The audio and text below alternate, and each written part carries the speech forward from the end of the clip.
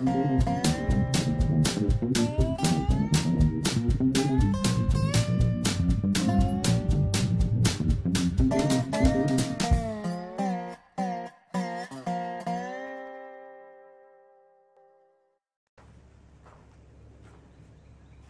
going to attempt to take some milk jugs, melt it down into more usable form of plastic, and then attempt to take a piece of PVC that I've cut off from a piece of scrap here and use it for a form to reform my plastic. This is how we're going to melt our plastic. I've got like a tuna fish can that I've been melting plastic in, and I'm using milk jugs, and I chop the plastic up into little pieces like this, and then we'll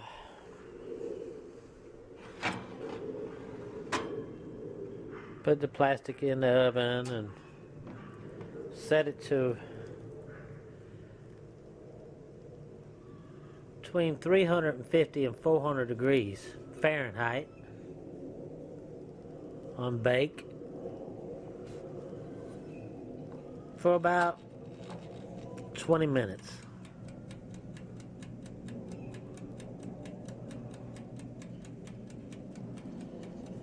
And then I'll come back and I'll pull that out of that can and put it in the mold and let it dry.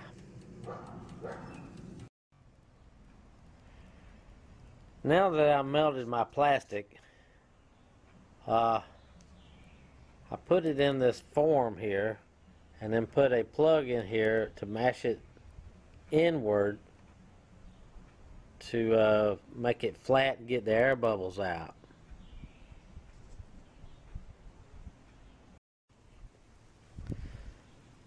So after about a little over an hour, I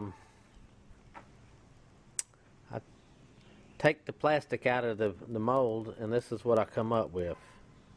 Pretty nice. I'm impressed. Doggone bug run into me. So anyways, let me do a take two. After an hour, I've taken the plastic out of the mold, and I put some more in the mold, and it's setting now. This is what I come up with.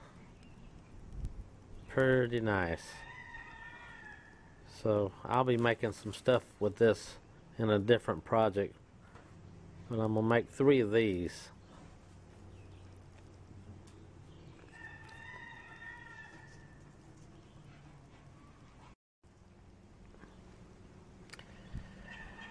Okay, well, after my second attempt at making another form of plastic, it turns out that my form melted, and this is what I come up with. It still formed it pretty good, but there's some deformities about it. It's going to take a lot of work to straighten that back up, and now my form is ruined, so I'm going to have to rethink what kind of form am I going to make so it won't melt.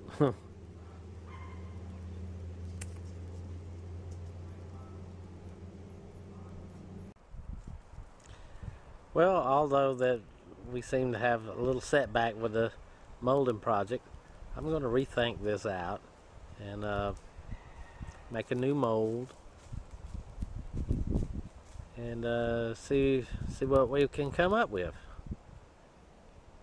Thank you for watching my video. Please subscribe to my channel and check out my next video.